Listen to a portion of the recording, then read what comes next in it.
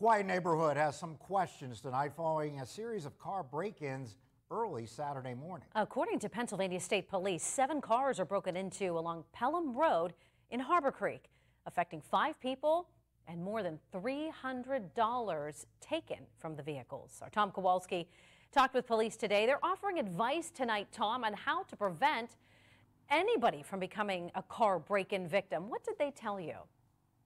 Yeah, well, like an evil wall may sound simple, the easiest and most effective thing that you can do to make sure that no one takes anything from your car is to make sure it's locked. Now, of course, that both state police and Erie police say that the majority of car break-ins that they investigate come from not having any locked doors on their cars.